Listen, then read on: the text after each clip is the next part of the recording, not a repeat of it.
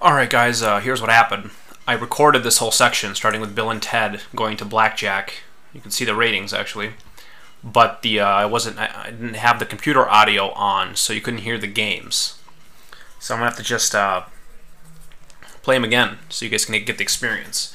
And I actually kind of like doing this because some of these games need a little primer. Like, for example, Bill and Ted's Excellent Adventure. Let me just start that up. Look, I got to show you this game. It blew me away how annoying it was. And this is an LJN game, which, as somebody said, I should go easy on them a little bit because they get a bad rap. But we'll see. They get a bad rap deservingly in this game. So I just skipped probably what was the longest intro in Nintendo history, and then you get this. And here's what happens. Watch. I press like 555-1492. I gotta dial the number. And then I get the busy signal. So, okay, how about this one? How about 555-0864? 0864. Oh, it's a busy signal. Okay. Must be this one then, right? 1849?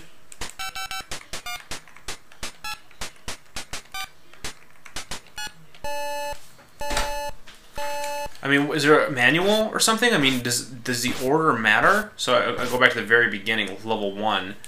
555-9509. This is the first level. This is as far back in the book as I can go. So what? 9509.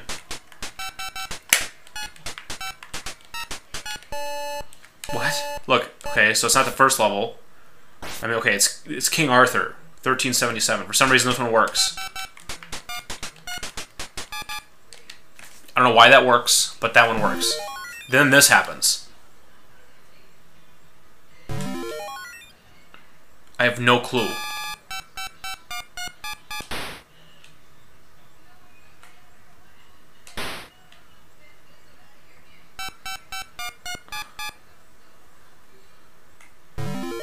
I mean, some kind of a mini game? I have no clue what the hell's going on. Here I am. Now I'm Bill, or Ted. I don't know who's who. I can jump like a beast. I kind of control like I'm a bathtub full of water. Like it's like I'm on ice.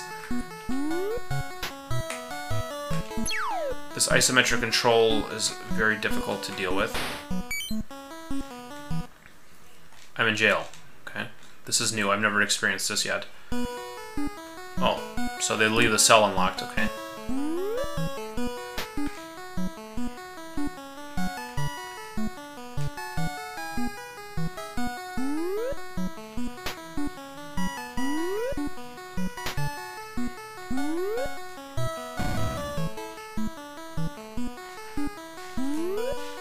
Now what?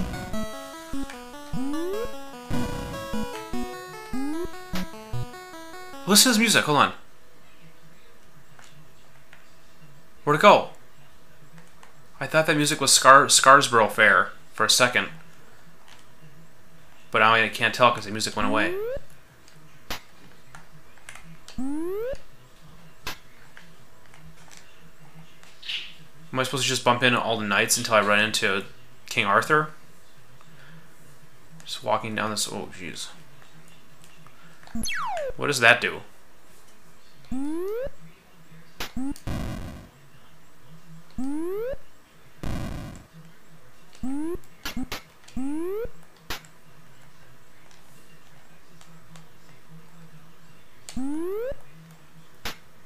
Okay, here I don't want to fall. I talked to that guy. Your friend Bill asked me to give you one of these highly dangerous textbooks. Should I follow him? I'm actually playing this game now. I don't know what the heck's going on. Did he give me anything? You're a douche.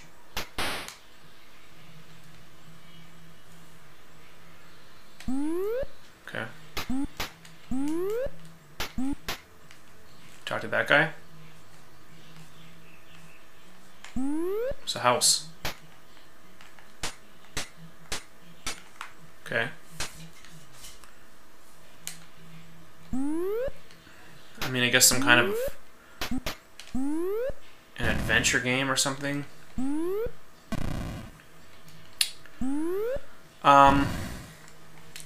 Well, you know, now that I'm a little bit further into the game, I'm not as mad about it. I mean, it's still not any good, but that's just because I have no clue what I'm doing. If I actually knew what I was doing, this doesn't seem that bad. Oh, the music, okay. Hold on. Don't just shut up. I want to hear it.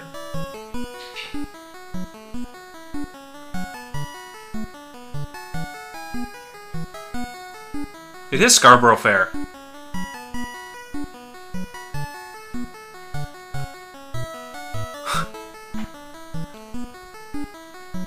Well, that is amazing. Okay, well, because of that, I'm giving it a 1 now. I'm changing it to a 1. Used to be a 0, now it's a 1 because they use Scarborough Fair, a MIDI version of Scarborough Fair in their game. All right, now this Bill Elliott's NASCAR. I mean, I already knew I was gonna hate it because I hate sports games. I hate racing games. And here we got a NASCAR game. You can pick a car. I picked the red car. It doesn't really matter. And then you go to race. And then look at, this is probably the most boring, actually, okay, so this is the most boring game I've ever played, probably. Drivers, until I play the game after, which is the fishing game. Now remember we played Battle Chess and that was really boring? This is more boring than that. Like right now it looks pretty fun because there's like cars everywhere, but wait. Wait till like it breaks up and there's no more cars. I'm just holding A right now. That's what I'm doing.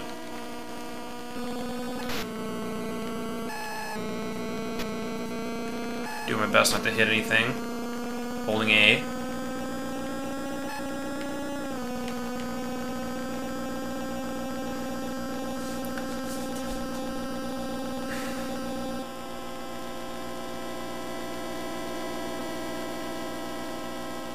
Are you guys thrilled yet?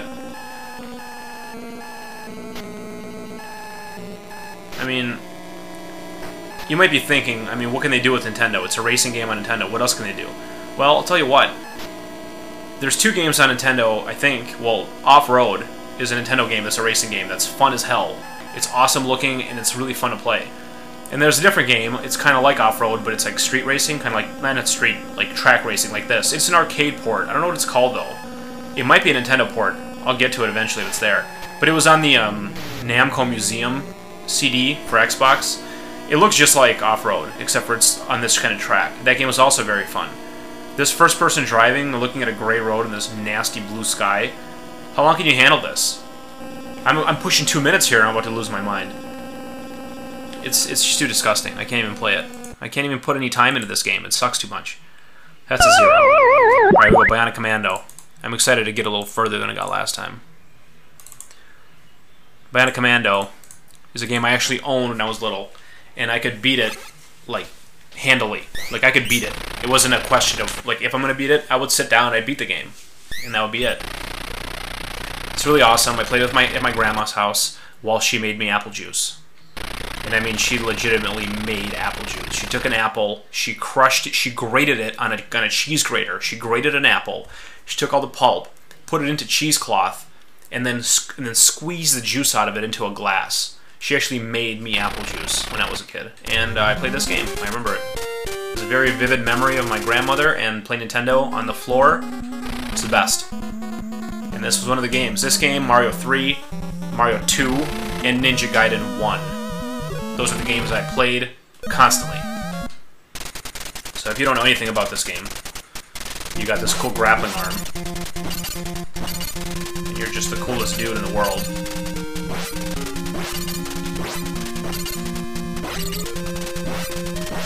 Uh-oh. And you fall into pits.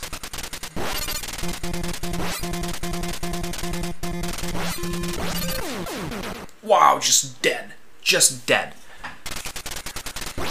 Later on you get hit points. Oh. I'm doing much worse than the first time I played it. Let's play it back. Let's run it back. Come on. Yeah. Oh, don't show me the cutscene. Okay, good. And then there's little trucks that are moving around. If you land on one of the trucks, you get a top-down view, kind of like the old Contra games, you know? You get like a different perspective. That's pretty fun.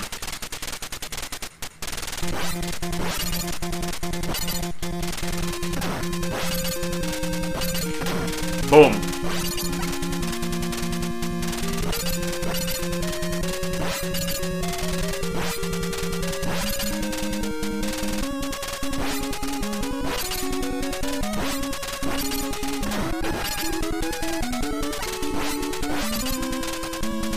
Yes.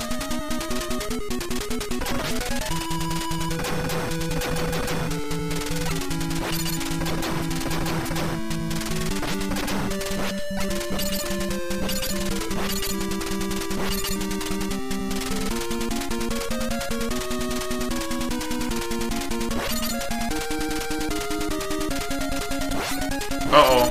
Oh my god. Oh! See, that's the kind of pro game you can pull off in this game, and it's sweet. I gotta bounce my way up there. There we go. Oof. But I can't go in there?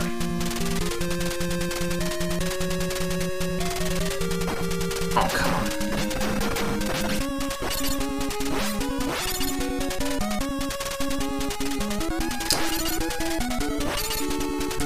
Go do something else. Okay, I need to go talk to this thing. And here in this, you can communicate with your people or wiretap the enemies. I'm gonna wiretap just for fun. Beware of the elevator. Now, can I do it again? Oh, and then I can do both. Never mind, you don't have to pick. You can do both of them. So, in the Japanese version of this game, the bad guys, the purple people, are actually Nazis, and the enemy is Hitler. It's very realistic, you know, World War II stuff. I mean, not realistic, but it's like historical. Like it's World War II, Nazi Germany, whatever. It's pretty awesome. And then America, of course, took all that away, which is kind of weird because the Japanese made the game, right? And then they were on the Nazi side during World War II. Yet they made this kind of anti, you know, I mean, every game's an anti-Nazi game, let's be honest, but they let you, I don't know, it seems weird that they would do that, I guess. And it seems even kind of weirder that America would remove that. Like, what's wrong with killing Nazis? I mean, now we do it all the time. You know, we got Wolfenstein back, and we always said Wolfenstein. So I'm kind of really confused. Oh my god, did you see that pro gaming? That's the kind of stuff you can do in this game.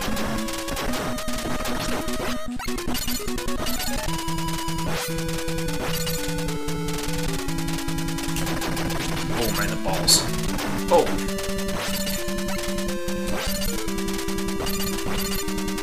Boom. Yeah, this game is so sweet. Take an elevator down, so beware of the elevator, remember?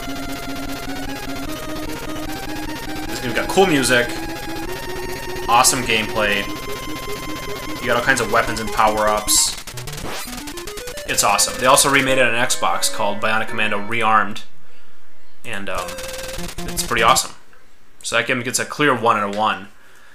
It's one of my favorite Nintendo games. Alright, this is a piece of garbage. I thought that NASCAR game was really boring, then I played the Black Bass. And, you know... So I get a pick. I like going to this dark spot, but I guess that's not a very good idea, because I didn't catch anything. So I'm going to go maybe over here by the shore. Right here, maybe. Right there.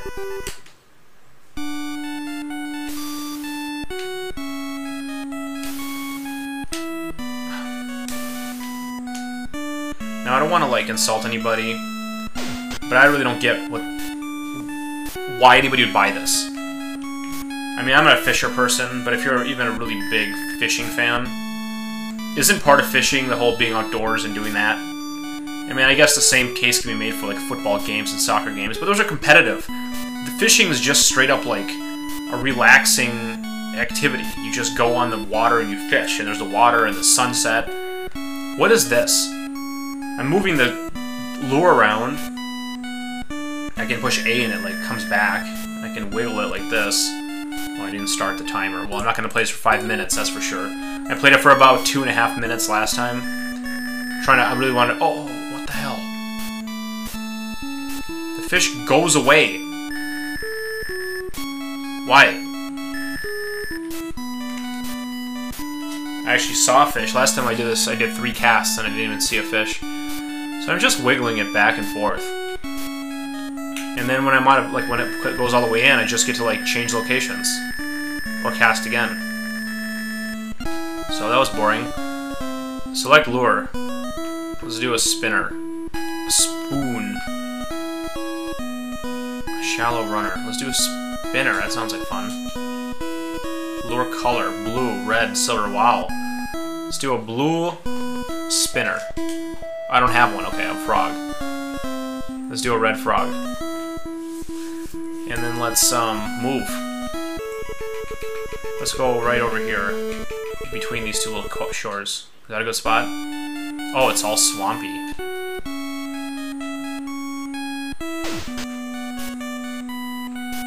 It's a frog in the swamp. That's pretty good, right?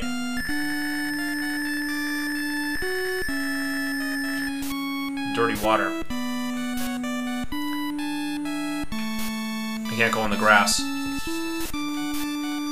I mean, how much can it take? You know, how much can you take? This is a clear 0 out of 1. I don't know who buys that game. Please explain to me. If you play that as a kid and you care, even if you care about fishing, please tell me. Let's play Blackjack. I gave this a 1, but it's not really because it's good. It's just like, I mean, it's a card game simulator. Can I really give it a 0? The controls are fine. It lets you get in the action right away, but let's try the method. So I'm gonna put it all, whatever, blah, blah, blah. So the method is, you might even know it. Once you lose a hand, you double your bet, and if you win the hand, you stay the same. So here we go. We're starting at 10, 20. So I'll stay at 20. He got 21. Okay, so that's good. A good opportunity. So now we're gonna bet 20. Okay, now we're gonna deal again. I'm gonna double up. Boom. So I'm up now. Okay. That's fine. So now I'm going to stay at 20 because that's a reasonable bet for me, I feel like. So, well, hit it. Okay, I'll stay. Of course. So I lost. So now we're going to go up to 40. Okay. Winner. This is a good way to test. So now we're at 40, so I'm going to go back down to 20.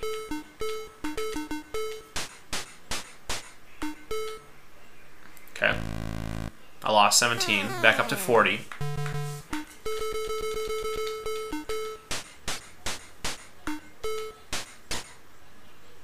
What now? What now? Boom.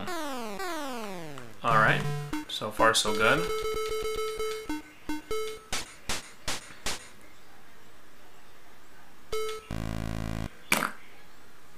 Busto.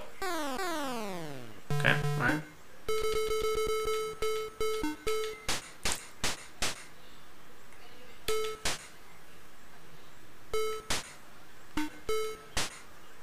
You would. You would. Okay, we gotta stay at the bet. We gotta stay at the same bet. And we get that. So that doesn't even pay 1.5 times on this old school game. Alright, go back down to 20.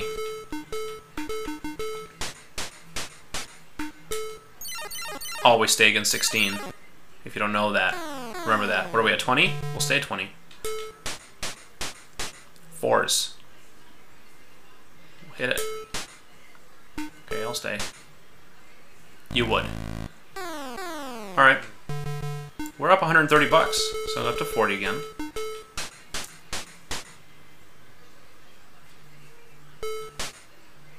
Boom, that's how you play Blackjack. Yeah, busto. This plan is going very well right now. I don't have the balls to try this at a real casino, though. I always practice it, and whenever I practice it, it always works. I mean, obviously, the risk is if you lose like 6 in a row and you double up every time, you lose all your money, and then you'll run out of money. Or if you hit the cap of the table, usually tables are like $5 to 100, and then, you know, 50 to 500. If you hit the cap, then you're kind of in real bad shape. You know, but you have to lose 6 in a row to hit the cap, and that's pretty unlikely, you know? I mean, it could happen, definitely, but whenever I practice the system like I am now, I end up being up quite a bit.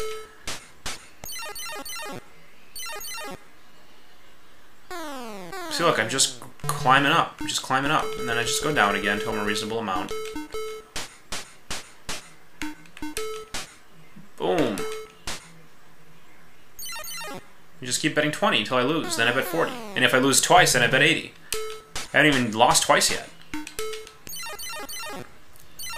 This is going just gloriously. I mean, who needs to count cards when you got this great system? It's too easy. Alright, we're running out of time, so we better bet it all. You can't, like, bet higher. How do you bet more? This is dumb. I'm not even going to get up there in time. Oh, there we go. Alright, I'll bet 300. Here we go. 2, huh? Hit it. Okay, I'll stay. Yeah! Look how good I am at Blackjack. 600. Dang! Let's play again, quick. We got one time for one more. 14. Stay. Charlie. 5-card Charlie. What year is this from? The 40s? Alright, I'll play one more. You want insurance? No. Dealer hand... What does it say? Alright. Well, like I said, I mean, there's nothing remarkable about this Blackjack game at all. But how can I give it a bad score? It's just a Blackjack simulator. So, I think it's a 5 out of... I mean, a 1 out of 1. Alright, guys. Thanks for watching. That was a pretty... I like the way I changed the score on that. He actually got a 1 the first time. A 0 the first time, and now I gave it a 1. It seemed okay when I actually knew kind of what I was doing and made some progress. Like an action-adventure game. Next, we got Blades of Steel, which I know is a good hockey game. That's the one with the fighting, with actually like box. Blaster Master, a winner. Another fishing game by the same company. See, Hot B. Hot B. And then some weird Asian game. And Blues Brothers, which I never played. But Blaster Master I know is good, so it should be a pretty good batch. Alright, thanks for watching. Come back again next time.